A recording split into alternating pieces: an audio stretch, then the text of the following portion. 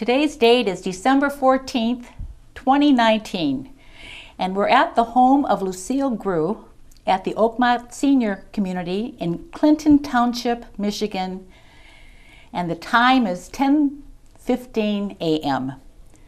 Today, the person being interviewed is Lucille Dorothy Grewe. Lucille was born on June 2nd in 1912, and she worked at the Briggs Company at the Connor Avenue plant as a riveter on the wings of B-17 bombers during World War II. The interview will be conducted by Ann Zimmerman, a member of the Rosie the Riveter Association, and this interview will be videotaped by Gary Delisle. Observers present are her grandniece, Janine Greathouse. Dorothy, hello. Can you please state your full name? Lucille Dorothy Grewe. Very good, Lucille. And Lucille, what is your birth date? June the 2nd, 1912. And what city and state were you born? I was born in O'Fallon, Illinois. And is that near St. Louis. Near St. Louis. And your parents' names? Ernst Grewe, and my mother's name was Bertha Haberman. Okay. And then she married my father. Okay. And were they both born in Illinois? Let me see. Yes. They were. But your grandparents came from what country? Germany. Germany. So your family has been in America a long time. My one grandmother was born in Illinois. Okay. My father's mother was born in Illinois. But her husband was born in Germany. Germany, yes. Okay. And how many siblings do you have? I have their names. So you're the middle child. Yes. Okay. My oldest sister was Alma. My older brother was Arthur. My younger brother was Lester. My younger sister was Margaret. Wow, a big family. Yes. And what type of work did your dad do? He was an engineer in the coal mine at Buckner, Illinois. Okay, so did he work underground in the mines? No. He worked in a small building, and he was the only one working, okay, like at that time, mm-hmm, on that shift. And he took care of all the machinery from that building on ground level. Okay. Did he have an education to get a job like that? Not in school. The education, I guess, he got just on his own. I don't know how. He was just clever enough to pick up and learn things on his own. Yes. How much education, how many years of schooling did you have? I went 3 months in high school, that's all. So you finished the 8th grade? Yes. Okay. In 3 months in high school, and then I quit. Okay. Now, you were born in 1912. Yes. Do you have any early memories of what life was like? I remember when I must have been about 3 years old, and I was playing in the dirt with 2 cousins, mm-hmm, and that must have been in Illinois when we moved to Buckner. I remember my mother standing there saying, "Come on." And I says, "Well, where are we going?" She says, "We're going home." And I think that must have been when we moved to Buckner. Okay. And Buckner was also in Illinois? Yes. Yes. But you would deliver your dad's lunch, too, sometimes? Yes. After we lived in Buckner, my mother called me, and I said, "Where am I going?" She says, "Do you want to take Papa his lunch?" Mm-hmm. "I don't care." And she handed me his bucket with his lunch and coffee in it. And my younger brother Lester and I walked to the mines. And we had to cross the road, cross a railroad track, and then go through a field. And Papa was waiting outside that building, watching for us to come. He knew you were coming. Yes. Did you have telephones when you No. were that young? No. No. So your mom must None have. of our neighbors had phones. But did you have electricity? No. No. How did you get your power? How did you get? Let me see. I think we had electricity, yes. Okay. But no telephones. No phone. Did you see a lot of automobiles? No. Probably horse and buggy? People had horses and wagons? At first, we didn't have a horse and buggy. Okay. We lived in a kind of settlement outside of Buckner. And everybody walked. They could walk to Buckner.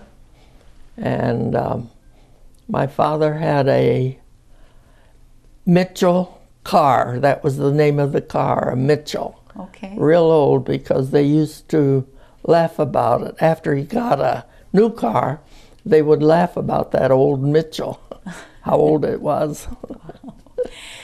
So when the Depression hit in 1929, how did that affect your family?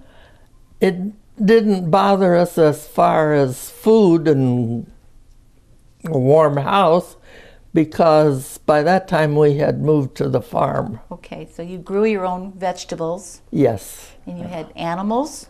Animals, horses, cows, pigs, chickens, ducks.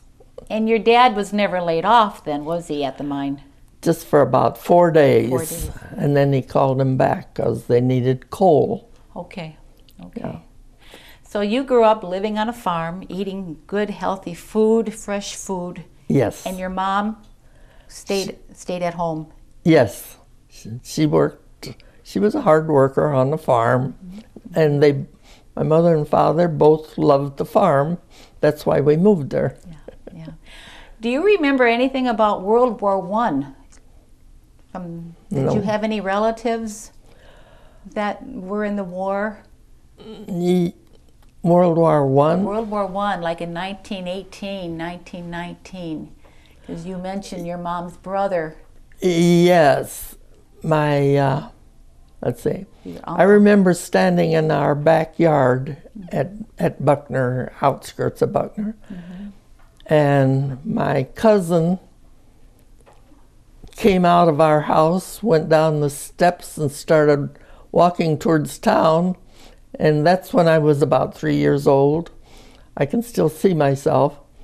And I said to my mother, "Where's he going?" And she said, "He's going to war." And so that was all of that. But he did come back, right? He came back, got married, had about 11 children. Okay, that's good. Good news. And then he lived in St. Louis. In St. Louis. So how did you happen to come to Detroit, to Michigan? Well, I wanted to get a job. Okay. I was on the farm and I wanted to get a job and buy things. Makes sense. Did you have your oldest sister, Alma? Yes. She got married to a man named John Yes. Greathouse? Yes. And did they come to Michigan first? Yes, they came about a year before I did, maybe more than that. And then Alma suggested I come up here to get a job. Okay. So I did. So what was the first job you had in Michigan? I did housework, and then after that I worked at the Fort Shelby Hotel, cleaning rooms. In Detroit. And every summer I would go home in the spring, come back to Michigan in the fall and get those jobs.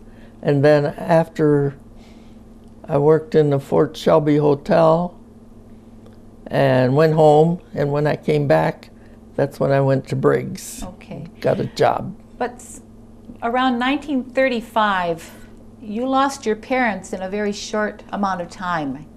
My mother died in 1936. 36, okay. About September, August or September. Okay. Yeah. And then your father passed away. He died 3 years later. Okay. Yeah. How did your mom die? What did she? She had cancer. She had cancer. She'd had it a long time. All right. Wow. She Yeah. was in her 50s. She was not that old. 53. 53. And what did your dad die of? What did? He had eaten some grapes Okay. and swallowed the seeds, Okay. and he got sick, and my brother kept telling him go to the doctor, and he wouldn't go. Finally it got worse, and my brother put him in a car and took him to the hospital, but he died before he got to the hospital. Okay. That would have been 39. 36. 36. Okay. Yeah. So now your mom and dad are gone. So is that when you kind of decided to move to Detroit? Kind of you. Pardon me? You moved to Detroit almost Me? permanently. Yes. You. Yes, I did. And where did you? So you got a job at Briggs Automotive. Yes. Did your brother? Did he also have a job at Briggs too? Not at that Or time. your brother-in-law? Your brother-in-law. Pardon me? Your brother-in-law. That would have been almost John husband Greathouse. John. Yes. Yeah, he came here about in 1935, Okay. and he worked at Briggs, I think a year before I did. Was that on Mack Avenue? Yes, On Mack. So you were making cars, automobiles I was working on the bodies, on the bodies. not the whole car, on the bodies. Did you rivet? Were you riveting then, or just doing No. other things? Riveting started in 1941. 41. Yeah. So were you living with your brother or your sister and her husband? Yes, at first I Okay. was. Yeah. And then when December 7th, 1941, Pearl Harbor. hmm What do you remember? What happened then when they bombed Yes, I remember the news. the news? Yeah. And what happened to your job at Briggs I Automotive? was laid off while they changed over to war work. to war work. And then as soon as they were ready, they called me back Okay. to work at Connor. At Connor. Yeah. So Briggs Manufacturing was owned by Walter Briggs, Yeah, who also owned the Detroit Tigers and Briggs Stadium. yes. And then they kind of did a partnership with Boeing. So when they opened up the Connor plant, did they send you a telegram saying we want to rehire you? Come back to work? How did you find out about the job? You mean after the war started? war? After the war started.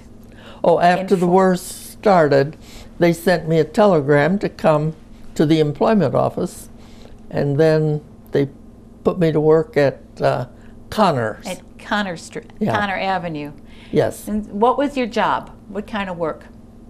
Riveting. Okay. Yes. Did they train you how to do that? Did you? They just gave me the gun and So you had to- showed me how, and then I started to work right Was away. it heavy? Was it a heavy gun? No. Okay. What did you have to wear? Did you Uh, have a uniform? Did they supply you with any clothes? they didn't tell me I had to wear certain things, only I had to keep my head covered with a scarf around scarf. so that my hair wouldn't be out. Be out. Yeah. But you were allowed to wear makeup and Yes. you My know, own clothes. your own clothes. Slacks. Slacks. hmm Very good. And you worked right alongside the men. Yes. And did you prefer working with the men over the women sometimes? It didn't make any difference. But and blacks and whites worked all together, Yes, they did. and everybody seemed to be getting along at that time. You all Real good. Yes. you worked hard together, Yes. trained together. Yes. Do you remember how much money, what you made per hour? Yes. When I first started, you mean on cars or? Well, how about on the cars? What did you make on the cars before the war?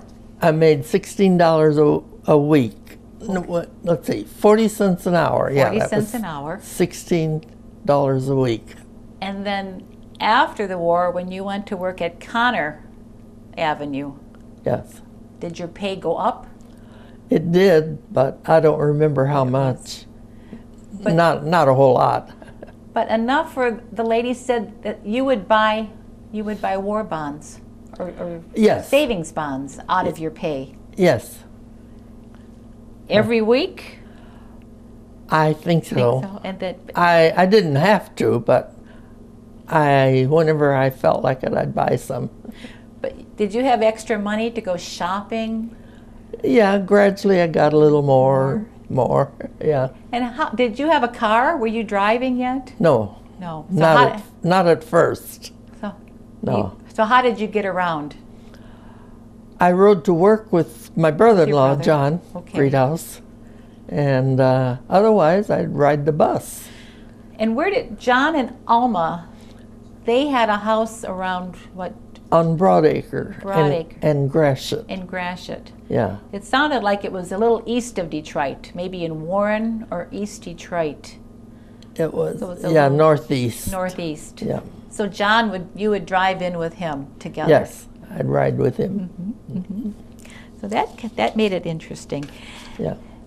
So was the plant noisy? Was it dirty?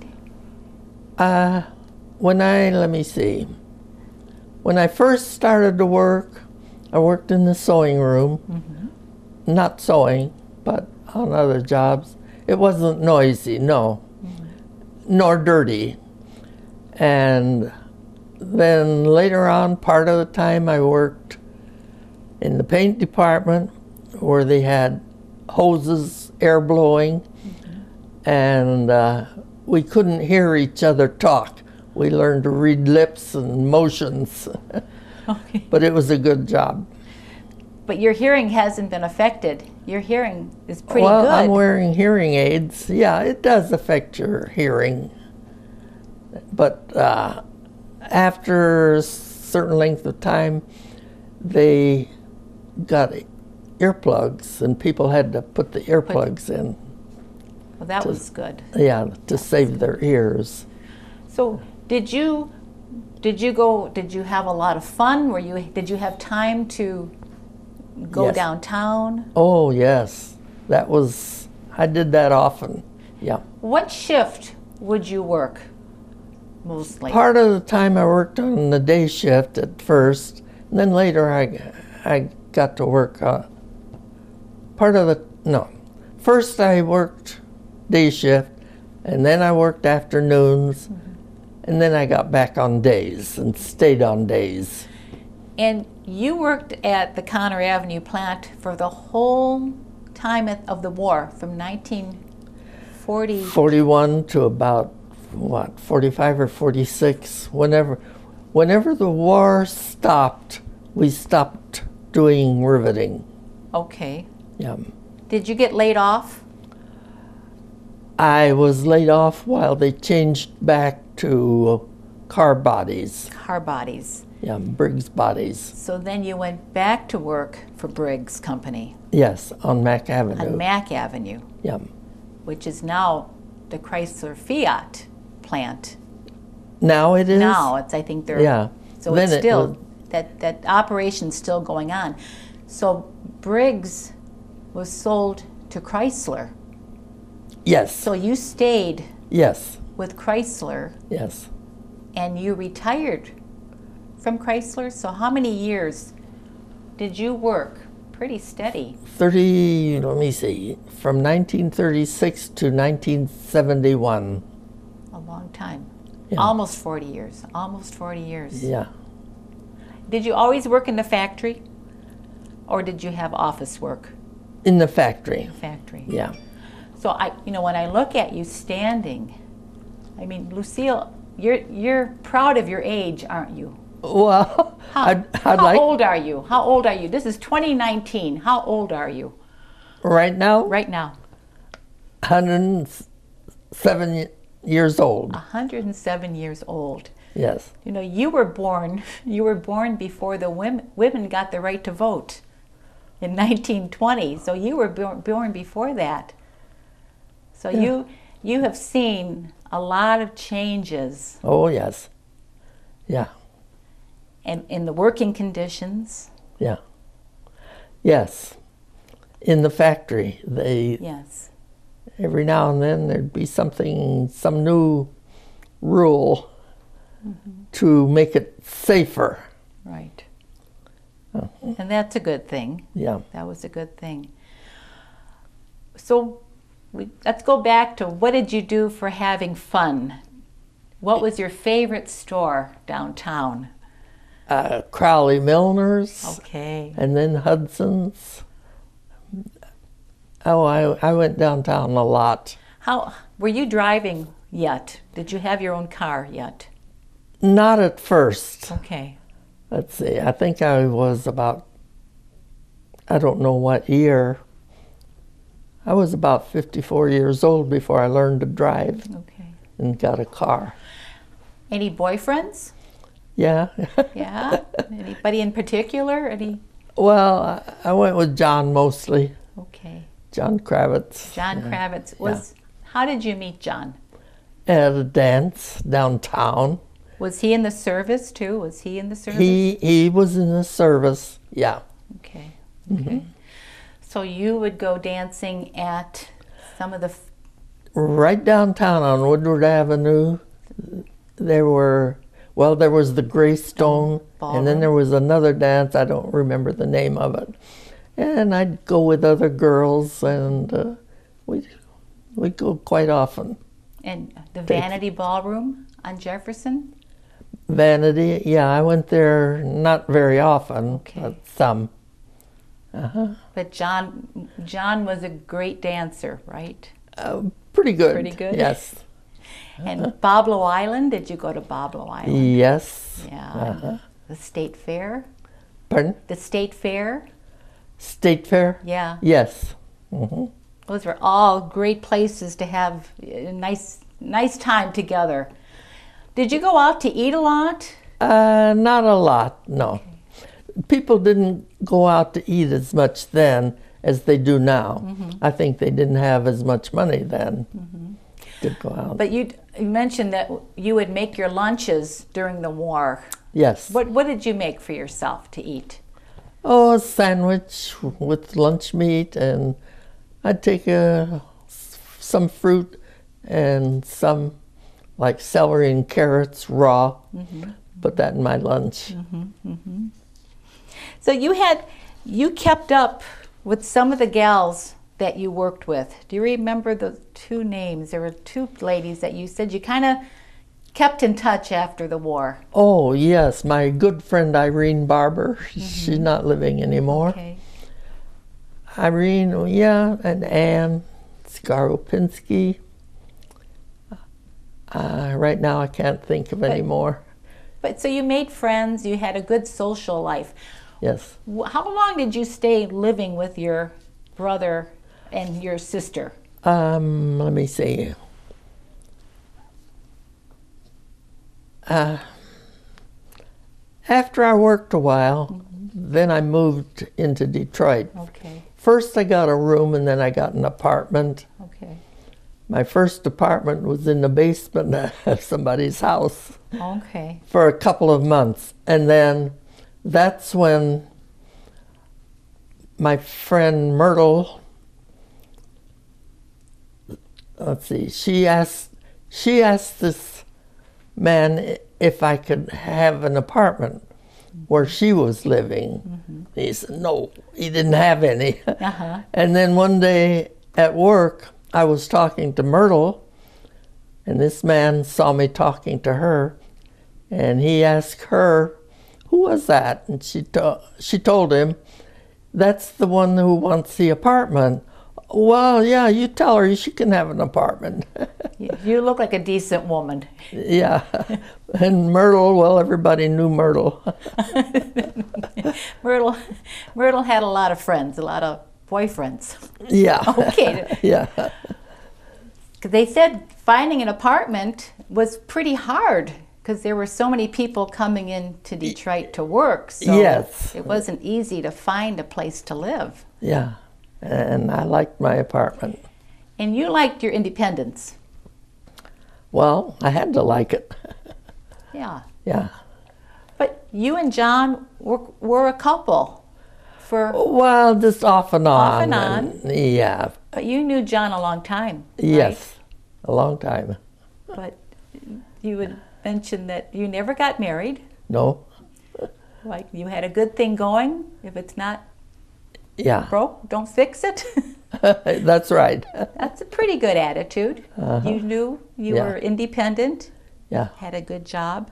Yeah. So Well, John and I, we got along good, but then there were some disagreements, and I wasn't quite ready to put up with. okay, all right, but that's all right. Yeah. You know, I read somewhere that the Briggs Company, the Connor Avenue plant, this is how efficient the workers were there. The Briggs Company was so efficient in making aircraft components at the Connor Avenue plant that the plant was given the Army-Navy E Award for war production in September of 1942 for helping build the Flying Fortress, the B-17. Mm-hmm. And you were employed at Connor Avenue at that time. Oh, yeah, that's the only place I worked during the war. During the war. At Connor, yeah. For Then when I got called back, I went back to Briggs on Mack Avenue. Do you have any memories of when the war ended? Like, Yes. what was life like? Were people going crazy? At that time, I was living with my sister Alma on Broadacre in Gratiot. That's out around 14 Mile Road. And David was about 5 or 6 years old. Alma and John wanted to go into Mount Clemens to church, and Alma said she couldn't go because she had David there. And I said, well, I'm not going anywhere. You can go and I'll take care of David.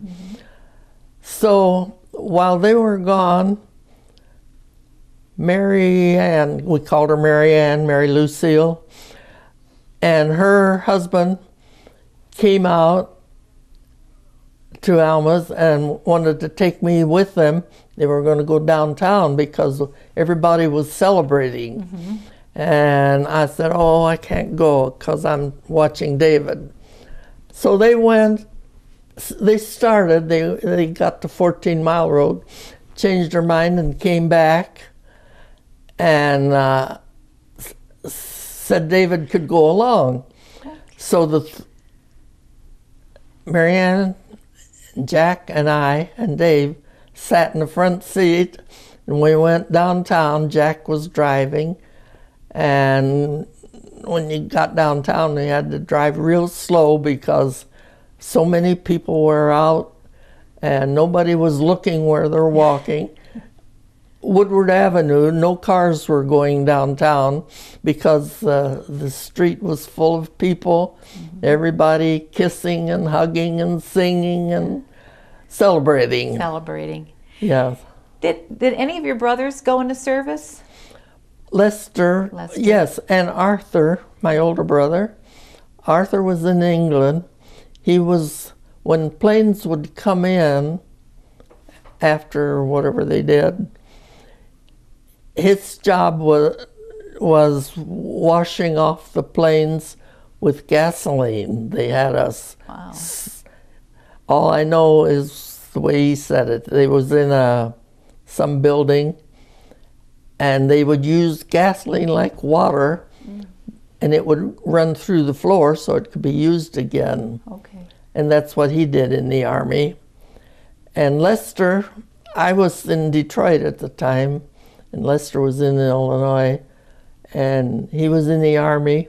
And before he left to go anywhere, he stepped in a hole and broke his leg. Oh, my. So he couldn't go that way. Okay. And then he was discharged when the war ended. Okay. Okay. So that's all they did. Well, Arthur had quite a dangerous job. Yes, I would The say gasoline, so. yeah. And Lester, unfortunately, he was the first one of your siblings to pass away. Yes. Lester, yeah. Yeah, 22. That's awfully young. That was too young, yeah. But it wasn't because of the war wound that he had. No, he had He cancer. had cancer too. Okay. Yeah, he was working in Buckner. In Yeah. Buckner. Yeah. So you still had relatives that stayed in Buckner, Illinois. I still have 2 nephews in Illinois. Okay, Yeah. okay. Do you ever get back down there to? Before I got so old, No. I would go about, every summer. Do they still have the farm, the original farm? No. No, okay. That was sold, and they live in the country, but they don't do farming. Okay, okay. So after the war, you went back to the automobile plant, Yes. Briggs, Yeah. and then Briggs became Chrysler.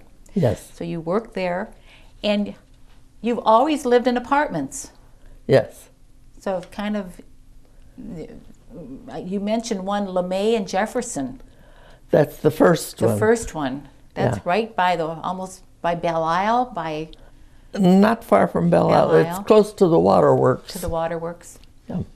And then you moved to someplace on Cadieux. Yes. Was that a nicer apartment building? Yes. Yes. Nice. yes. I like that one. Yeah. So independence. I look at a woman who's very modern, very independent, making her own paycheck. Did you finally buy your own car after you learned how to yes. drive? Yeah. What did you own? What kind of a car did you buy? Do you remember? I think it was a Chevy. Chevy, because you liked it. Yeah. Yeah. Yeah. You could make up your own mind. Yeah. I bought it from John. He had it, and he wanted to get a new car. Okay. So he sold me that one real cheap. But he knew it was a good car. Yeah. He's going to take good care of you. Yeah. When did John pass away? When? When? Yeah. Oh, let me see. That was after I retired. After you retired. But because I know Janine calls him Uncle John, so he was a big part of your life. Yes, he was. Yeah. And you would go. Did you go ice fishing? Did you ever go ice fishing with him? He took me a couple of times, and because he had to bait the hook and take the fish off, that was enough of that. And your sister Alma and her husband John. Yeah. Where did they finally end up? Did they move by the lake too? By They Lake moved north of Selfridge Air Force. Selfridge. Okay. Then it was Selfridge Field. Okay. Yeah. So you've always stayed on the east side. Pardon? They always stayed on the east side. Yes. Yes, yes. Because John wanted to live near the water and go fishing. And after they moved out there, he didn't go fishing very much. But it was nice out there. Because that was Alma's husband was also John. Well, that's who I was talking about then. But your significant other, we're going to use, was John also. Yes. John Kravitz. Yes. So you lived a pretty nice. After you retired, did you spend a lot of time by the water, boating and enjoying? I didn't live out where Alma lived. Okay. I'd go out to visit, but yeah.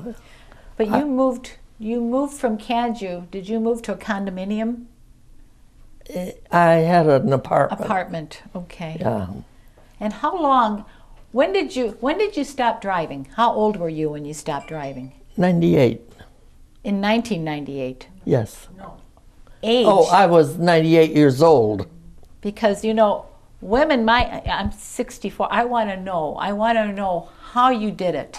So you drove until you were 98 years old. What? You drove until you were 98 years old. Yes. That's great. Yeah. And I was still a good driver. Yes, because that's what I noticed about you right off the bat. How tall are you? 5'8". 5'8". Yeah. And you're still 5'8". Just about. Just about. If I lost any, it'd be about 1/4 of an inch. Okay. Yep. So now you're living in a beautiful Oakmont This is a senior apartment building. Yes. When did you move here? How many years have you been here? I came here a year ago, November 3rd. So you kept your apartment on your own. Well, I Almost. bought a condominium after, let me see, after I retired. But you were living on your own, though, doing Yes. all your own housekeeping and Yes. getting around shopping. Yes. So a year ago, you decided to move into a senior apartment again. Janine found this place, Beautiful. and I like it here. It's easy. You've got elevators, and you still walk. You're still walking. With the walker. With the walker. Very little. I mostly go in the wheelchair. If you have a long distance to go, you go in a wheelchair. Yeah. Janine takes me. You know, you've seen so many changes. I mean, how often do we get to talk to somebody who's 107? Is there a secret to living to 107? No, it just happens. It just happens. Yeah. But maybe because you ate a lot of fresh food. That might have something to do with that. That might have a lot to do with it. I've always eaten carrots and celery raw, and cabbage and salads. Salads. Yeah. Did you ever smoke? One day. One day. I know. I wanted to see what it was like. I found out, so I said, that's enough. Well, and I never touched them since then. Well, you sound like a smart woman. You know your limits. You know what you can handle. Yeah. What kind of hobbies do you have? Crocheting. Crocheting. And I used to go bowling a lot, and dancing, and swimming, a lot of swimming. Okay. And I guess that's it. But you mentioned, because even in your apartment, you have bags of things that you have made. You make Afghans. A lot of Afghans, yeah. And you work with one of your friends has a outreach program or through the church? Yes. They gave them to needy people. And I made a lot of Afghans for other people that they'd buy the yarn and I'd make them Afghans. Yeah. So that keeps you really busy. Yeah, and I like doing it. Hands, because your hands look good. You've got, yes. They're, you know, do you have a lot of arthritis in your? No arthritis. No, wow. No. You've got good genes. I'm lucky that I didn't get arthritis. Yes. And when you see the young women today, you were that age. You were all of our ages. I mean, you know what it's like to be 20, 40, 60, 70, 80. What do you think about young women today? Are they as capable of dealing with problems like you might have been growing up? Yes, only they have a different way of dealing with what they have to deal with today. Yeah. If I was young all at once right now, I wouldn't be able to deal with it. Because, you know, talking to you and your friends, you would say your mom would make a pair of pants for you. Make what? A pair of slacks. She did make me a pair of slacks when I was, a young teenager. And maybe without a pattern. Just Of course, yeah. No pattern. No pattern. But you were able to figure things out. Yeah. I mean, your dad, without any education, had an engineering job in the mine, working a pretty responsible job. Yes. And you worked in different factories. You had to change. You had a lot of skills that you just kind of watched something done once, and you could do it. In the factory. In the factory, yeah. Mm-hmm. Well, where I was working, once you did one job, you knew all the rest of it. Yeah. But you didn't have any problems coming from a farm to a big city when you were in your 20s, 30s. No. All the different kinds of people. Yeah. Was that different for you? It sure was. Yeah. Because I know you lived through 2 race riots. There was a race riot in 1943. Yeah. because there wasn't a lot of housing and there was a lot of unrest. And there was a riot in 1967. 67. Do you remember seeing the fires in 1967? Yes, I was working at that time. And, well, my niece Mildred and I had been in Canada, out at Point Pelee. When we came up over the bridge coming home, we saw all that smoke over there in that one place. We wondered what it was. After I got home, I found out it was a race riot, or some kind of a riot. Right, yeah. So you lived through it, you made it through, you stayed in the area, you stayed in the Detroit area. Yes. It was during the heyday of when Detroit was at its greatest. It was good living in Detroit back then. And yeah. Well, now it's coming back. It is coming back again. I hope it does. Do you have any words of wisdom, anything that you would like to tell young people today? I don't know. No. I don't know of anything, no. You've got, what you did, you just did one day at a time. Yeah. You weren't afraid of too many. Is there anything you're afraid of? Is there anything of... You mean like people or? Yeah. No. No. You look like you could talk to anybody, Lucille. Well, I'm not a talker, actually. You're a good listener. Yes. Maybe that's what makes you special, too. Yeah. Well, if there's anything you want to add right now to this story, you're adding to the history of World War II era. I wouldn't know what to add. No, I don't know. Well, we want to thank you. You know, Lucille, we want to thank you for agreeing to do this interview today in your home. And we want to thank you for sharing your memories of working during World War II in the Conner Avenue plant as a riveter on a B-17 airplane wings. And for letting us know what life was like in Detroit during the war years.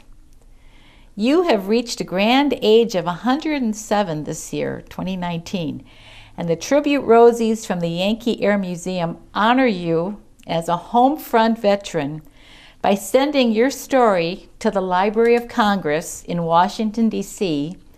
as part of the Veterans History Project. And we thank you for making this history more accurate and more honest and colorful. And we know you make your family proud. I know Janine is here and her husband Dennis, and they're grandchildren of your sister Alma and John, and I know they're proud of you and your country's proud of you. So we want to thank you. And we just want to say that this interview is being conducted on behalf of the Oral History Project at the Yankee Air Museum in Belleville, Michigan. So we thank you from the bottom of our hearts. Okay. You're welcome. Very good.